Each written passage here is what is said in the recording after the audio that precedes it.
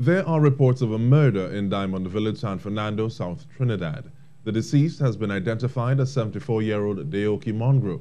The husband of the deceased, Ramjewan Mongru, has reportedly told police he left home shortly after 10 this morning to conduct business. He said upon his return around midday, he discovered his wife dead in their home. Reports are that there were marks of violence on the woman's body. TTT News understands police are still on the scene. And last night, a 26-year-old Indian national was found shot dead in a car at Purcell Street, San Fernando. He has been identified as Shrikanth Iyers.